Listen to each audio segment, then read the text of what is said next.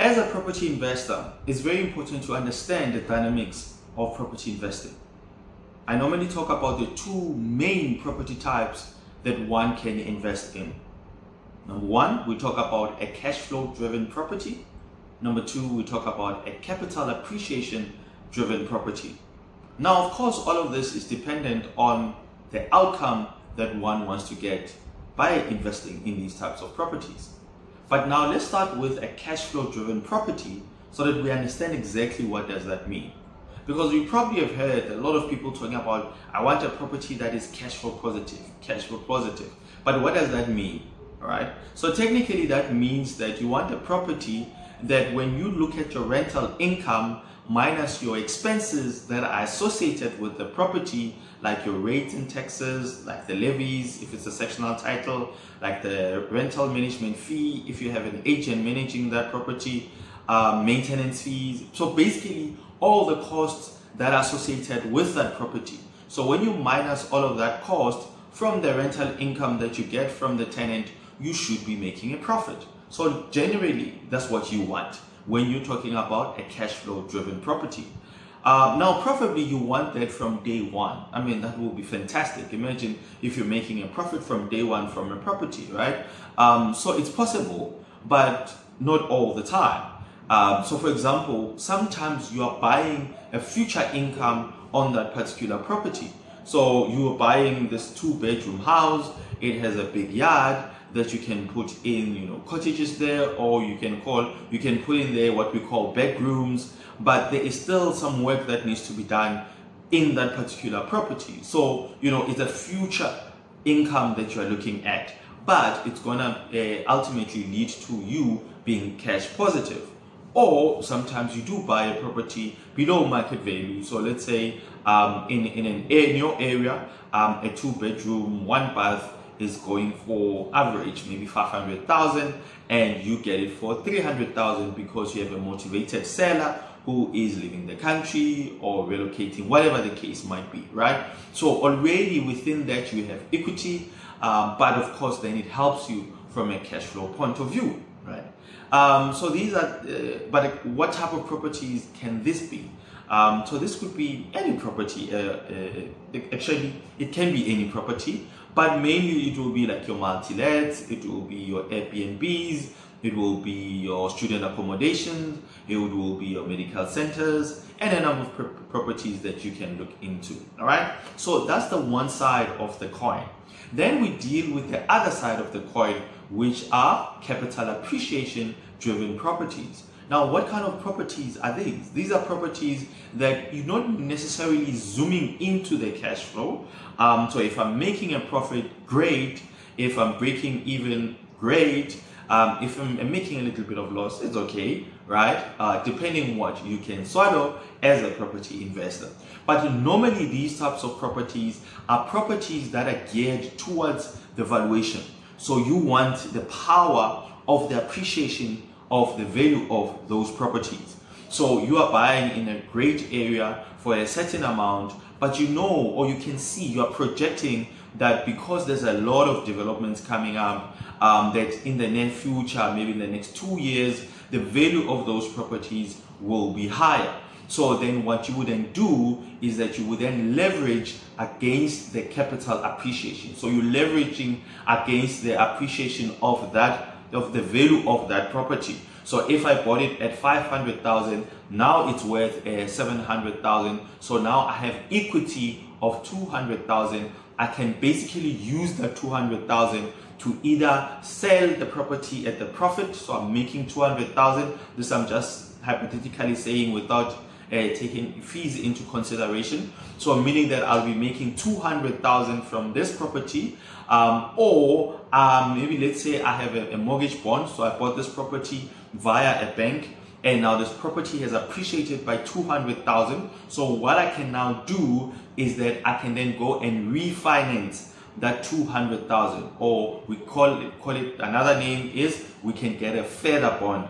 So I go back to the bank again to say, bank, I now want the 200,000 in terms of the value of the properties that is appreciated, because when I bought it for 5, but now the current market value is 700,000. So I want to borrow against this 200,000.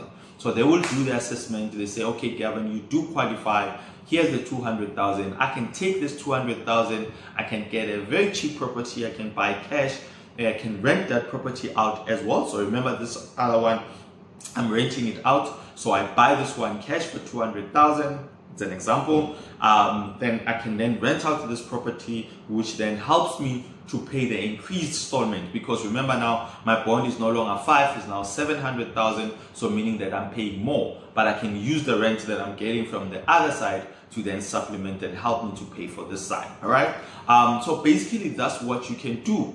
Now, what type of properties are these? This normally would be new development. So there are kind of properties that you can basically get. The appreciation doesn't necessarily mean it's a new development, but why new development is because it's coming into a new area, and a lot of the times that brings in it, like it injects life in that particular area. It boosts the economic activity in that particular area, so that in many times it then pushes up the valuation. So you'll see that maybe after 3 years, 4 years, the place is booming. The people that got in while it was still starting up, maybe they bought at 5. Now the properties are going for 900,000 in 2 years time, 4 years time. So that on itself now is that it's an appreciation in the value of your property that you can leverage against. And that's the beauty about property, because like for example, if you're using a bond, right, you're using other people's money, you bought this property via a bond, and it's not your own cash, and you then put a tenant to pay for the bond and all the costs. So technically that means that the tenant is paying for you, well, is paying that property on your behalf, and then in the next 3 years, 4 years, the property is now worth more, and then you can go and leverage against that equity, whether you sell the property at the profit or you go and refinance, as I said. So this technically are two things that one needs to look at, right? So I normally advise, again, depending on what the outcome is, I normally advise that you invest on both. Why is that important? Is that on the one side you have liquidity, so then your cash flow runs. On the other side you have equity, which means that I can have capital that I can use to then increase my portfolio.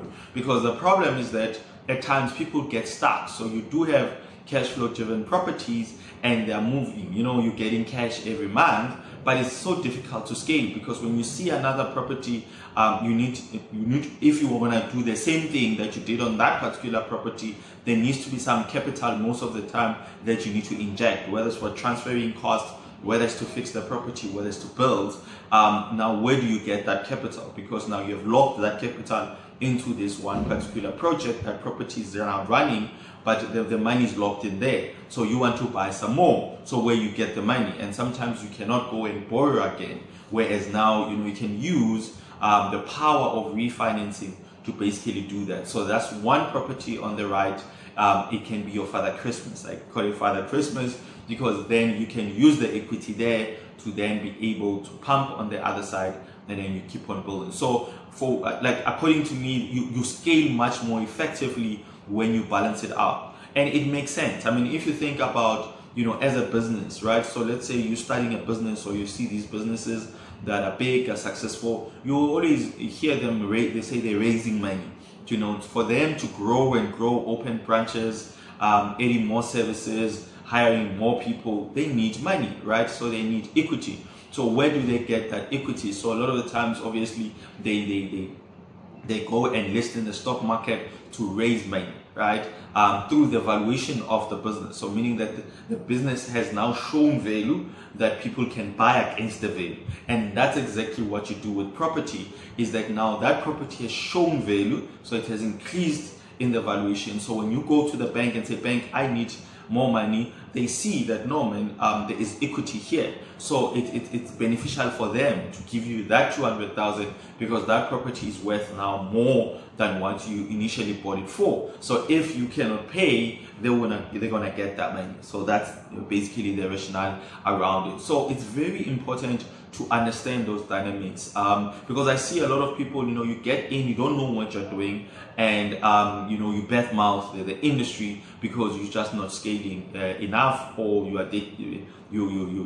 invested in a property that is not in line with what you want to achieve, and then you say property investing does not work. It does work. A lot of people are benefiting from this, and it's a great tool to create wealth, but you need to know what you are doing at the end of the day. So I wanted to clarify those two sides so that you know exactly. So say, when I'm buying this property, what is the outcome do I want to get? Is there appreciation that I want to get because of the area, or is the cash flow based on the type of property? Because then I can do like a multi-let, and then I can maximize my earning potential. So please make sure that you understand exactly what you're doing, when you're investing in property, or just get hold of me and I can be able to assist you and guide you around it. So please don't just get in blindly, but know exactly what you're doing. So please leave a comment below. Also subscribe to the channel